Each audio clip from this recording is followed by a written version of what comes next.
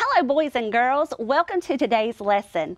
My name is Casey Watts and I'm a 4th grade English Language Arts teacher at Laurel Magnet School of the Arts in Laurel, Mississippi. We are a part of Mississippi Arts Commission's Whole Schools Initiative, which means that we teach through the arts and the academics at our school. Today we're going to do a lesson with context clues and reading while also getting to do some dance. How many of you like to dance? Me too. I love to dance. Although, to be honest, I'm not very good at it, so forgive me. But what kind of styles of dance do you like to do? Maybe country line dancing? Hip hop? Freestyle? What about ballet? Yeah, I think I heard a few yeses, but I also think I heard some, oh no, not ballet. A lot of people think that ballet is really hard, but it's actually the terminology in ballet that can make it hard. The ballet is made up of the French language. All the terms come from French. Do you speak French? Me either, but I can use context clues to figure out the terms in ballet and to know what they mean when they're unfamiliar to me. So that's what we're going to do today. Let's first look at our essential question. Our essential question today is, how can a reader use context clues to understand the meaning of unfamiliar words? Our standards are from English Language Arts, the Reading Literature Standard, determine the meaning of words and phrases as they are used in a text. Our language standard is use context as a clue to determine the meaning of a word or phrase. And then we also have a dance standard to interpret intent, and interpret just means to figure out intent and meaning in artistic work, and relate those movements, ideas, and there's our keyword, context, to decipher meaning in a dance using basic dance terminology. Before we begin, let's come back and do a warm-up. Whenever we dance, you need to warm up your body. It helps your muscles and joints to get ready to do your dance movements. As we're warming up, we're also going to warm up with some strategies that can help us when we're doing context clues. Here are some strategies on my anchor charts behind me on the wall. So when you look, we've got 6 different types, 3 on one side and 3 on the other. We'll go through each of these terms as we're warming up today. Let's look at our first one, definition. Let's do some movements of definition. I'm going to bring up my knees, kind of like the round part of a D for definition, and warm up my hips. Can you do that, boys and girls? Good job. Let's warm up a little bit more with definition. Everybody say definition as we're warming up. Good job. Now let's move to the next example, which is example. This is a type of context clue. I'm going to do an X for example and bring my body down. Work out those hips and get them ready to dance. Good job. Everybody say example as you're warming up. Let's move to our next type of context clue, which is synonym. For synonym, we're going to do an S for synonym. Can you feel your back stretching out as you're doing the S? Yes. Everybody say synonym as we're doing our warm-up. Good job. Our next type of context clue is antonym. Let's make an A with our bodies. Bring your leg out and your arms up to make an A. Everybody say antonym as we do this warm-up. Good job. Next is word parts. Let's move our shoulders a little bit. We move our shoulders a lot when we dance. Word parts. Word parts. Say it with me as we do this warm-up. Good job. And our last one is inference. Everybody stretch out really tall for inference. Like an I. Stretch it as far as you can. All right. Now that we've warmed up our bodies, let's warm up our minds a little bit more and look closer at each of these types of context clues. Over here with our definition clue, here is what a definition means. The meaning of the word is explained right there in this sentence. The author gives us this clue to help us out. Let's look at an example. Tom felt capable of doing the new dance. He felt he had the ability and skills to be successful. So what context clues help me to know what capable means in this sentence? Exactly. The author gives us the exact definition, the ability and skill to be successful. So this is our first type of context clue, definition. Our next type of context clue is example. Let's look at example. Example is exactly that. An example of the word is given right there in this sentence. Let's look back at our sample sentence. Tom felt capable of doing the new dance because he was good at doing the robot and the electric slide. Here the author did not give us a definition, but they gave us some examples. What were the examples that the author gave? Exactly, robot and electric slide. So because I know he's good at doing these types of dances, then he must be capable or able to figure out these dances and do them. Our next type of context clue are synonyms. Everybody say synonyms. I bet you've heard these words in class before. These are words that have similar meaning, and they're given right there in this sentence to help us figure other unfamiliar words out. Let's look at our sample sentence. Tom felt capable of doing the new dance because he was able to do the robot and had effectively danced the electric slide. Do you see some synonyms in this sentence that help us figure out what capable means? Yes, I see able and I also see effectively. Both of these let me know that when somebody is capable of doing something, they're able to do it and they do it effectively. Good job. Now we're going to look at three more types of context clues. Over here we have antonym. Antonym is the opposite of a word. Where synonym is the same meaning, antonyms are the opposite. So let's look at our sample sentence and see if we can find some words that mean the opposite of capable. Sue felt she was not capable of doing the dance move. She felt unsure of herself. What word lets you know that's maybe the opposite of capable? Yes, unsure. So Sue feels the opposite of Tom. She feels that she's not capable of doing the dance. She feels unsure of herself. So that helps us to know what the word means. Our next type of context clue is word parts. Word parts can be prefixes, suffixes, or roots that are in the word itself that help us figure out the meaning. Kind of like the word capable has able to right in it, and we talked about that even with our synonym.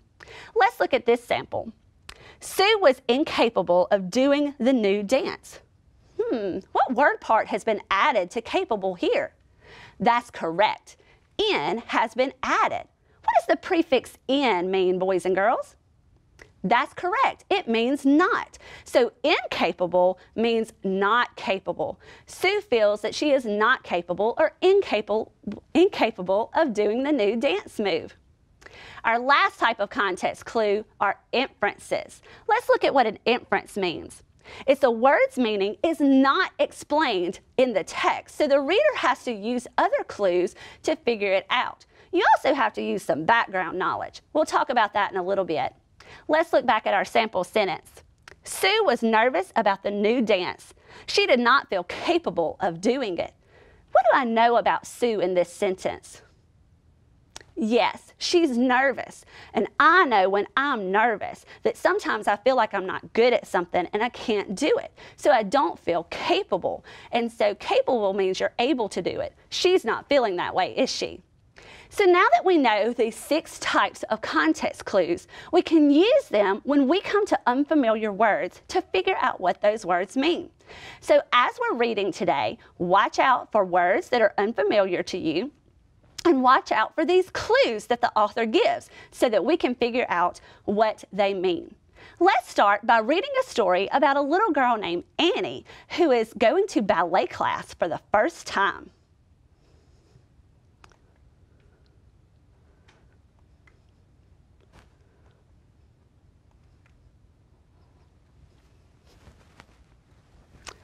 Here's our introduction.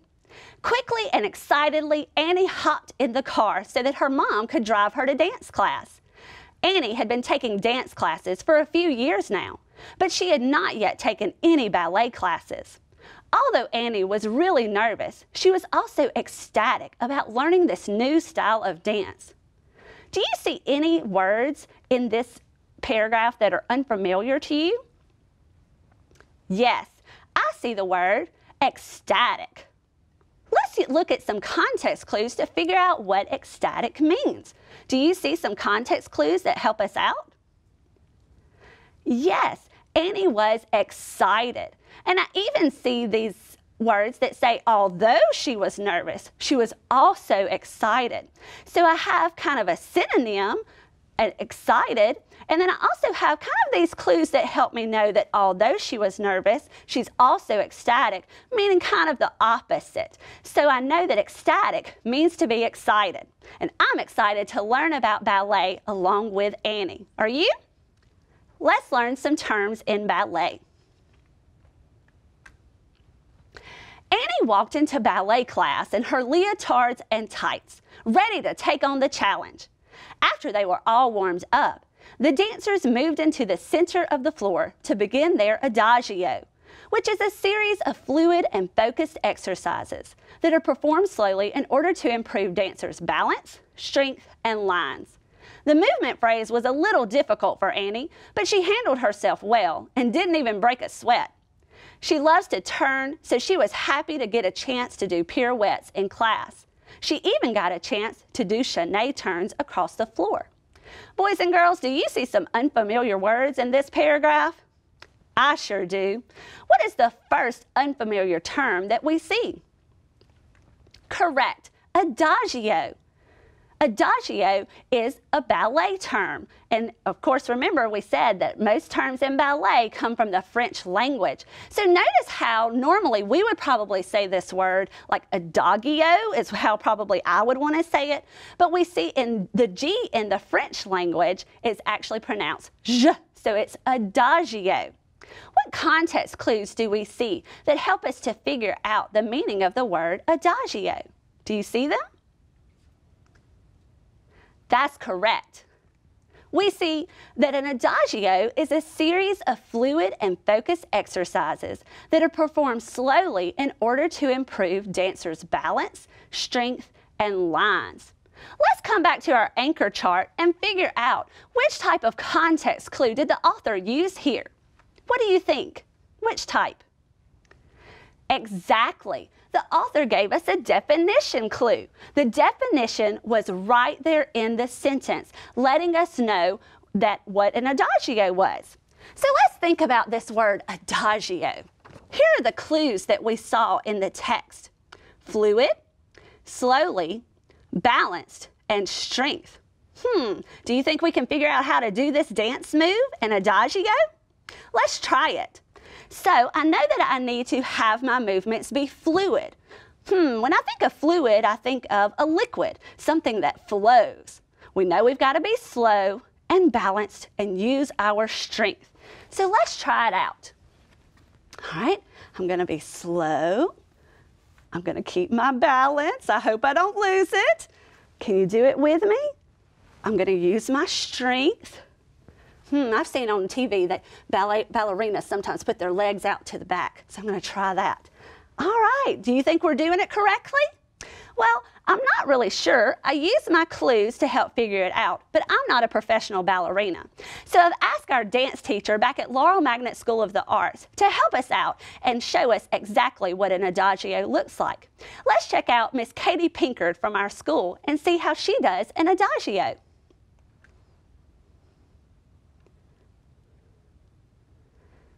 Notice her movements. Is she going slow? She's keeping her balance. She's using her strength. Very flowy and fluid. So that's what an adagio is. I think it looks a lot like what we did, don't you, boys and girls? Yes, I think we did a good job doing an adagio. Let's keep reading and look at some other terms.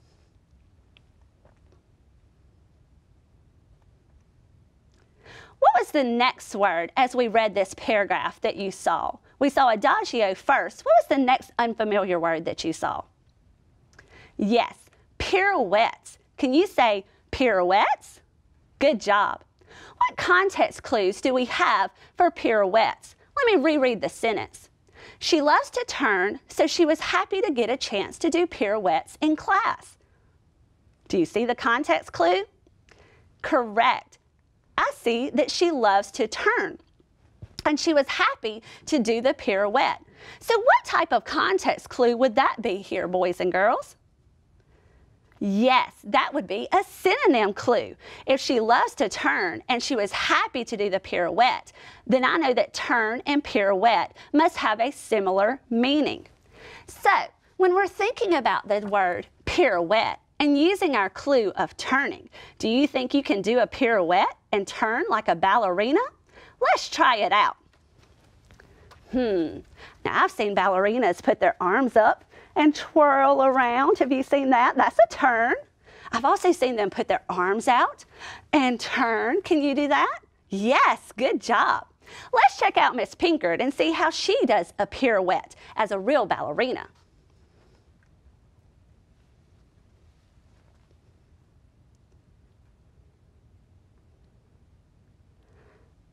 Yes, she turned. Oh, she turned forwards and then turned back again. Thank you, Miss Pinkard. Let's keep reading and look at our next unfamiliar word.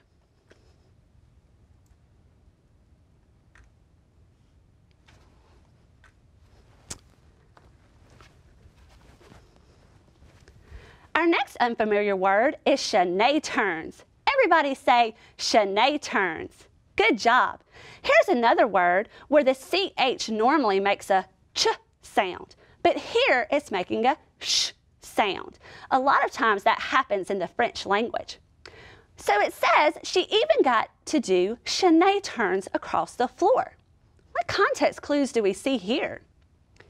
I don't see very many. I see that she's going across the floor, but that doesn't really tell me how to do the move.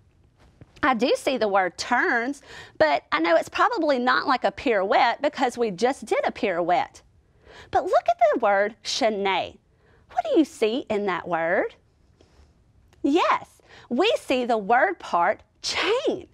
When I'm using a word part, that can help me figure out what it means. So when we look back at our context clues chart, our example is word parts. We were looking at a part of the word. Now let's think about the word chain. What do you know about a chain? Well, when I think about a chain, I think about a necklace and how it has small circles of metal going across. I also think about the chain on my bicycle and how it falls off a lot of times. And it has metal circles as well. So maybe a chaîné turn is where we have to make circles going across the floor. Let's try it out. I'm going to start over here, and I've seen ballerinas put their arms out like this, so I'm going to make some circles. Can you do that, boys and girls? Let's go back the other way. That's fun. I like doing chaîné turns. All right, let's check out Miss Pinkard and see if we did it correctly.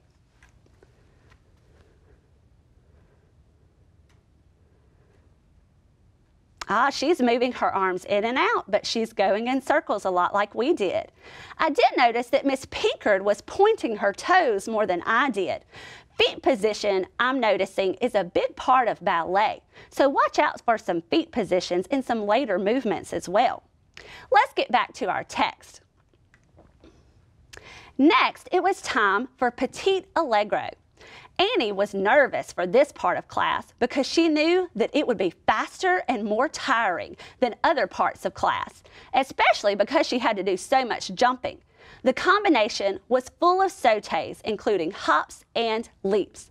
What is our first unfamiliar word that we come to? Correct, petit allegro. Can you say petit allegro? Good. What context clues do we have here? I don't see a definition, but I do see that this movement is going to be faster, more tiring, and include a lot of jumping. So what type of context clue do you think that this will be, boys and girls? I don't see a definition or examples or a synonym or even word parts. I don't know what petit allegro means, but I do see that it's going to be faster, more tiring, and include a lot of jumping. So I can make an inference here. Good. Let's infer how we would do this movement, petit allegro, using our keywords of fast, tiring, and jumping. Let's try it out. Okay, so I'm going to do some jumping. I'm going to make sure it's fast. I'm starting to get a little tired. Are you? Whew, I don't know if I can keep doing this for too long. I might need some water in a minute. Do you think we did it correctly? Maybe not, but we're using our context clues to figure it out, and I bet we're close. Let's check out Miss Pinkard and see how she does this movement.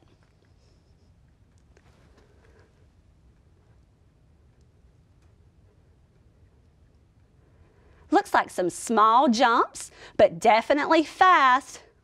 I bet she's going to be tired if she kept doing that all day long. So that's what a petit allegro is. Let's keep reading. What's the next unfamiliar word that we came to? Yes, sautés. Now this word looks like it would be pronounced like sauces with an aw sound. But in the French language, they would pronounce this with an O sound, sautés. What context clues do we see here? Yes, it says including hops and leaps. Let's come back to our anchor chart. What types of context clues do you think we were seeing here? Yes, these were example clues. It's giving us an example right there in the sentence. I don't know exactly what sautés are, but I know it includes. That was a key word when they said includes. That gives us a hint that it's fixing to give us an example of the word. And I know it includes hops and leaps. So if we're using our key words of hops and leaps, let's try out a sauté. All right, so I'm going to hop, and I'm going to maybe leap, some more hops. That seems pretty simple, doesn't it? Let's check out Miss Pinkard and see how she does a sauté.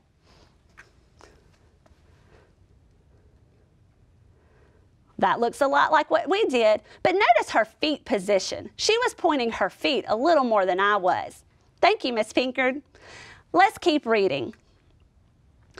The only movements Annie had trouble with were the changements because they are unlike échappés. In an échappé, you have to move your legs to an open position before you switch your feet. What unfamiliar word do we see here? Yes, we see changements. Now, it might look like changements, but in the French language, they would pronounce it changements. Everybody say changements. That's a fun one to say. What context clues do we have here? Well, I don't see a lot that tells me about changements, but I do see that changements are unlike échappés. And in the sentence, it does tell me what an échappé is.